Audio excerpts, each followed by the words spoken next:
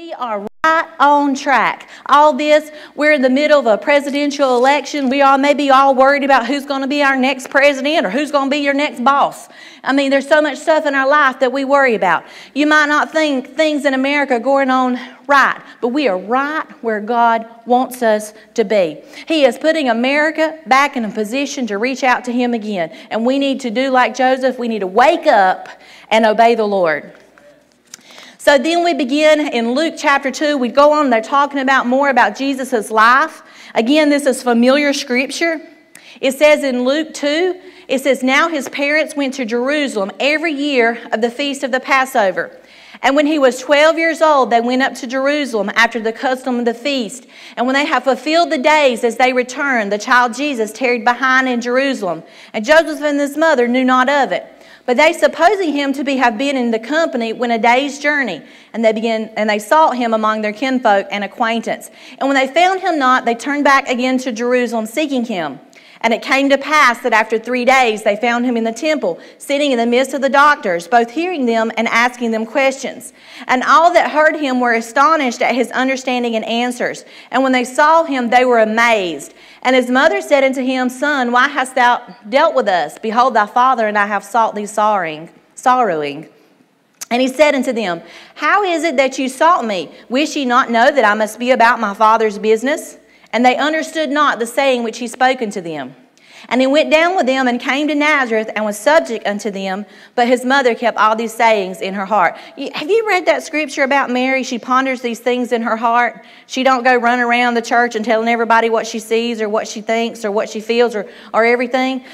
In Mary, and again we're talking about Jesus' mother, several times in the scripture, she keeps all these sayings in her heart. She ponders these things in her heart. She was a praying woman. She relied on God. And we should be like that. But it says Jesus increased in wisdom and stature and in favor with God and man. So I titled this next slide, A Child's Choice. A child's choice. You know, some believe that children should be allowed to make their own decision about religion. Baby, you can serve whichever way you want to serve. You don't have to go to church if you don't want to go to church. You do what, you know, you're your own person. Oh, no. It's true that every individual has to make a decision whether they serve God and whether they have a relationship with God. But we as parents are responsible for teaching the children God's Word. One of the biggest responsibilities God has given you.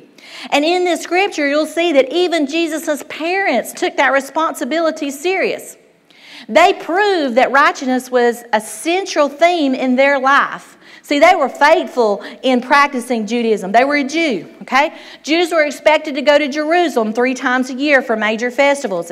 It was the Passover, the Pentecost, and the Tabernacles. And they attended every year. You know, they were examples for their children. They didn't give their children a choice where they went to Passover or Pentecost or Tabernacle or Wednesday night service or Sunday night service or Sunday morning service or you want to go be with your friends. It was their responsibility as parents to teach their children the Word of God. And that's what your responsibility as parents are too.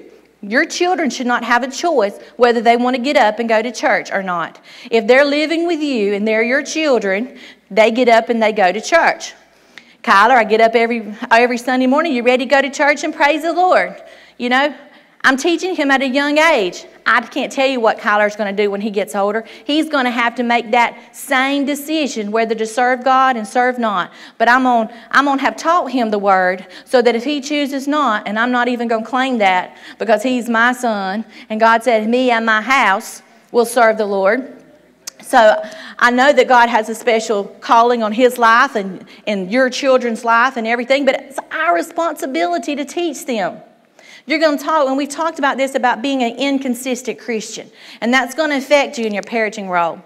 But in this particular 12th year was a very special year. Jesus begins to transition into the Son of the Covenant. And the Jews still celebrate this with the bar mitzvah. This comes from Jesus and his 12 years old. Jesus had been left behind, and Mary and Joseph didn't realize it. Because back then when they traveled in these little sort of caravans, and the women and the children went first, and the men and the older boys went and followed behind them. So Mary was probably thinking that Jesus was with Joseph, and Joseph was probably thinking that Jesus was with Mary.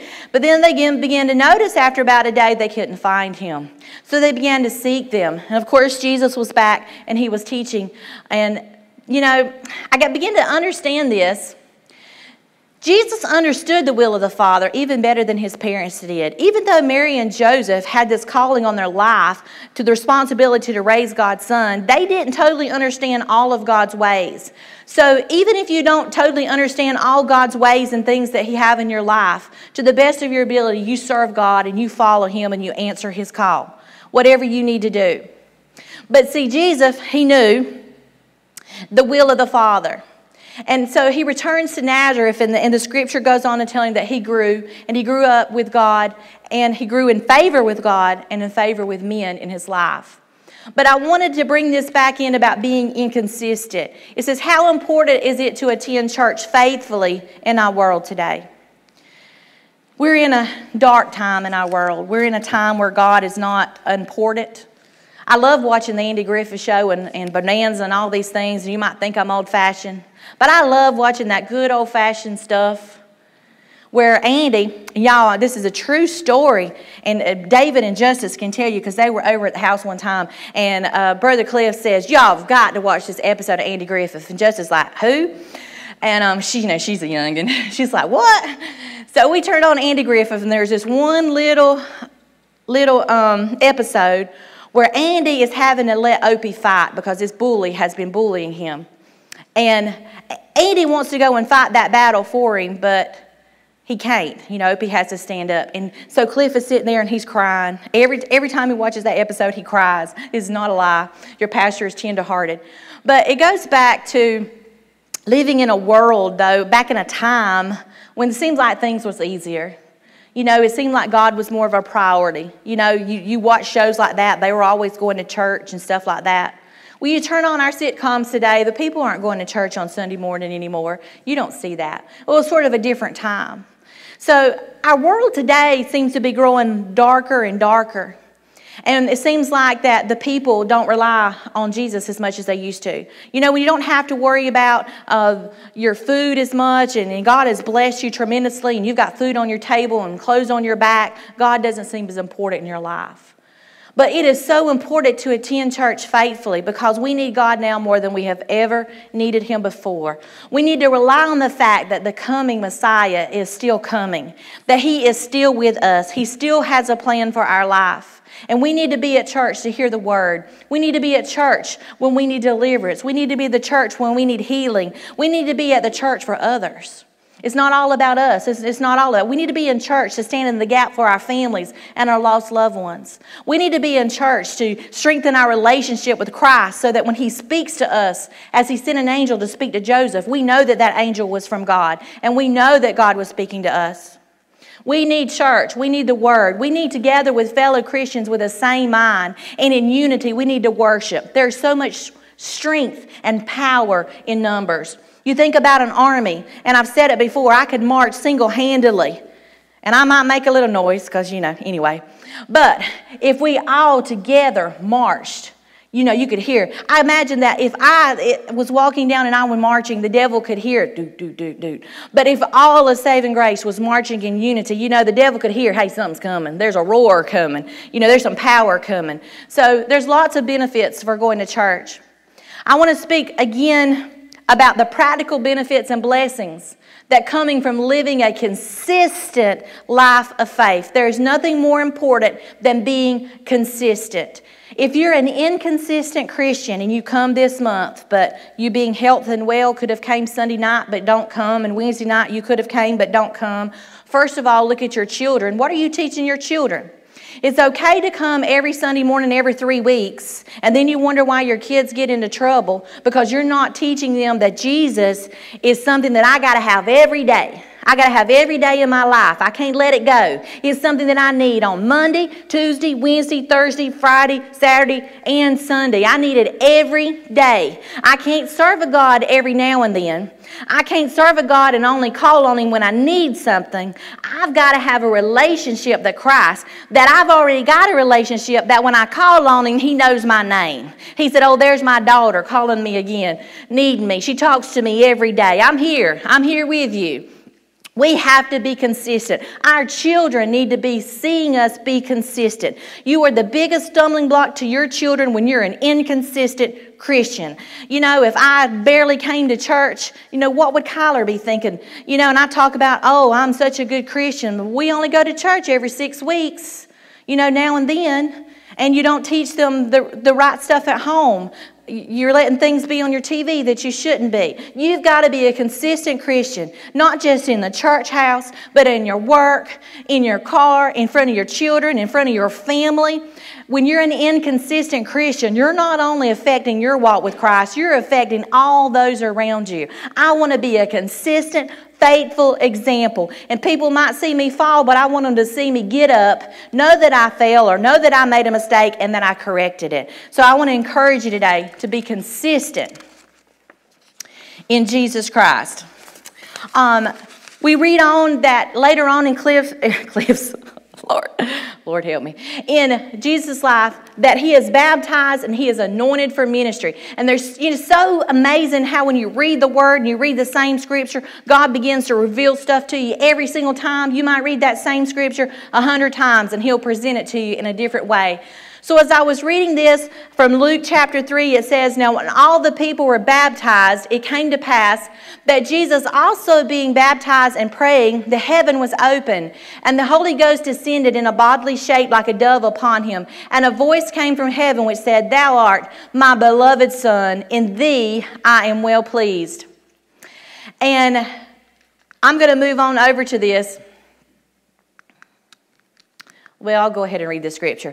We'll move over to Luke 4. It says, Jesus returned in the power of the Spirit into Galilee, and there out a fame of him through all the region round about, and he taught in their synagogues, being glorified of all.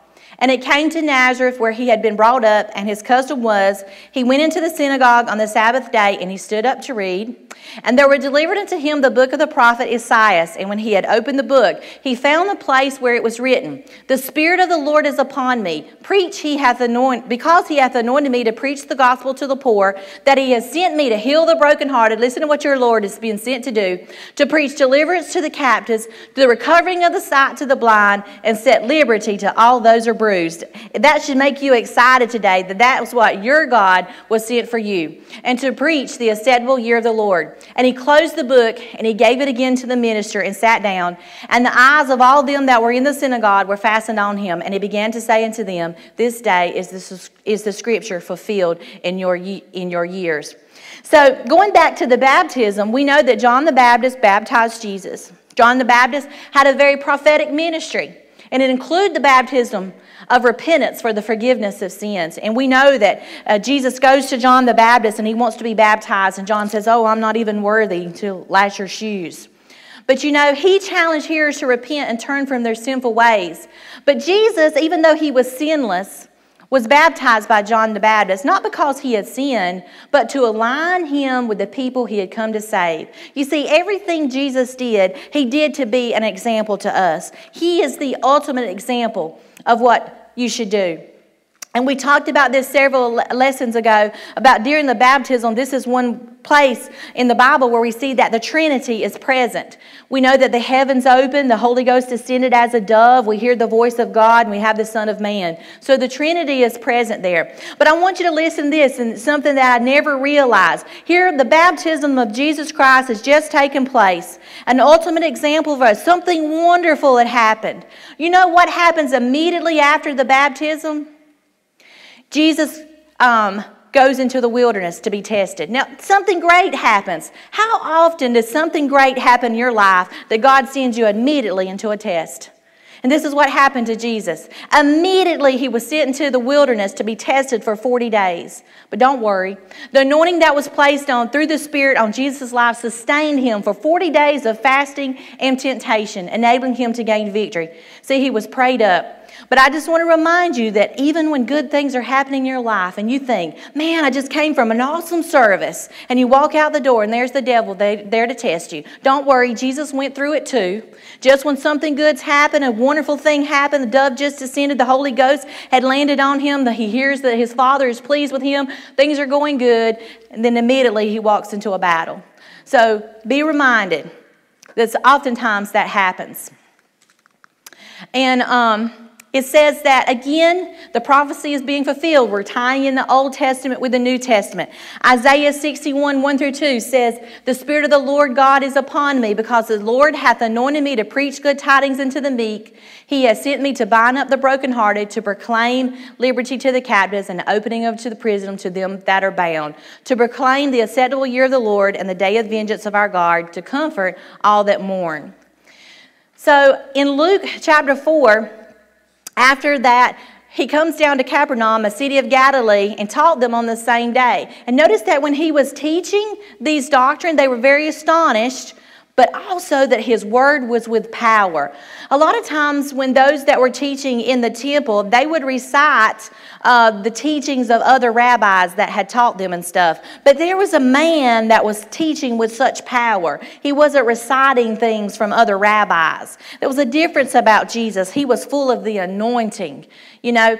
And what happens when Jesus was teaching is while he was there in the synagogue, there was a man which had the spirit of an unclean devil and cried out with a loud voice, saying, let us alone. What have we done with thee, thou Jesus of Nazareth? Art thou come to destroy us? I know thee who thou art, the Holy One of God. See, even the devils know who he is. And Jesus rebuked him, saying, hold thy peace and come out of him. And when the devil had thrown him in the midst, he came out of him and hurt him not. And they were all amazed and spake among them, saying, what a word is this? For with authority and power he commanded the unclean spirits, and they come out. And the fame of him went out into every place of the country round about him. Now, we've heard the story about Jesus casting out the devils before, but the people here were saying and showed that his teaching not only came with power, but it came from the authority that even the demons had to flee, that they had to listen to him. You know, now as I was beginning to read them, there was something interesting that happened. Do you know what happened right after Jesus cast out the devil and he had demonstrated such authority and power? Look at Luke 5 and 16. It says, and he withdrew himself into the wilderness, and he what? Prayed. And he prayed. So Luke 5, what should that teach us about how to respond when we encounter devils? When we encounter spiritual battles? We can follow the example of our Messiah. We can go and we can pray, just like Jesus did. So how do you respond when the devil attacks to you? You pray. And you pray with authority, and you pray with the power that you have, that God has sent you. And then we begin into John 19. This is where the redemption really comes to play. John 19, 16 through 18 says, then delivered he him therefore unto them to be crucified. And they took Jesus, and they led him away. And he, bearing his cross, went forth into a place called the place of the skull, which is called in Hebrew Golgotha, where they crucified him and two others with him on either side, one and Jesus in the midst. And after this, Jesus, knowing that all things were now accomplished, that the scripture might be fulfilled, said, I thirst. And now there was set a vessel full of vinegar, and they filled a sponge with vinegar and put it upon hyssop and put it to his mouth. And when Jesus therefore had received the vinegar, he said, it is finished. And he bowed his head, and he gave up the ghost.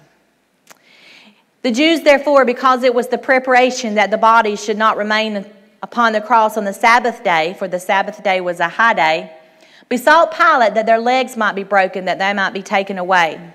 And then came the soldiers and brake the legs of the first and of the others which were crucified with him. And when they came to Jesus and saw that he was already dead, they brake not his leg, again fulfilling scripture, that no bone would be broken. But one of the soldiers with a spear pierced his side, and forthwith came there out blood and water. And he saw that it bare record, and his record is true. And he knoweth that he said true, that ye might believe. For these things were done, that the scripture should be fulfilled, a bone of him shall not be broken. And again another scripture saith, they shall look on him whom thou pierced. And after this, Joseph of Arimathea, being a disciple of Jesus, but secretly for fear of the Jews, besought Pilate that he might take away the body of Jesus. And Pilate gave him leave, and he came therefore, and he took the body of Jesus. And there came also Nicodemus, which at the first came to Jesus by night, and brought a mixture of myrrh and aloes, and about 100-pound weight. And they took the body of Jesus, and wound him in linen clothes with the spices, as the manner of the Jews is to bury. Now in the garden where he was crucified there was a garden, and in the garden a new sepulchre, wherein was never a man yet laid. And there laid they Jesus before, because of the Jews' preparation day, for the sepulchre was nigh at hand. You know, the words of Isaiah and many other prophets regarding the Messiah came to fulfillment in this chapter. I know that was a lot of scripture, but sometimes it's nice to be reminded of what your Savior went through with you, went through for you. You know, sometimes it's good to be reminded of the crucifixion, not just at Easter, but you know, He is our Savior that went through that every day. He's the same Savior, not just on Easter. It said this, and I love this, and this was in your lesson. It said, the sacrificial system of the Old Testament had pointed to the day when the sinless Lamb of God would lay down His life to redeem you and me and all of humanity from the death of sin. Your Messiah did that for you. He loved you just as much as He loved those disciples that walked with Him that day. That's the type of Messiah that He is. How could you... I never can comprehend how He could love me so much to go through all of that for me, as unworthy as I am, and unworthy as we sometimes feel. But that's who we serve. See, Jesus endured the most cruel manner of inflicting death to provide forgiveness for all of human race, for me and for you. He was flogged. He was abused. He was carried to the cross. We know that Simon from Cyrene helped Him. And it began to talk about how he was beaten and he had struggled to breathe during that time. Probably became increasingly difficult. But Jesus recognized the fulfillment of the plan of redemption and He declared with these words, it is finished. It meant more than His death at that time. It meant that God's plan for redemption had been accomplished in full. His work of redemption for you and I was complete. But here's the best news yet. It's not the end. Those horrors of crucifixion were not the end of God's plan to redeem you and I. That is not the end.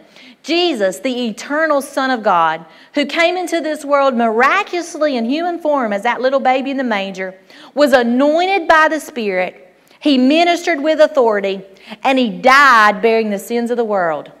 But that same Jesus, that same Messiah that we are here today to serve, rose from the dead because death had no power over Him. And now through Him, you and I are victorious over all sin and all death if you choose Jesus.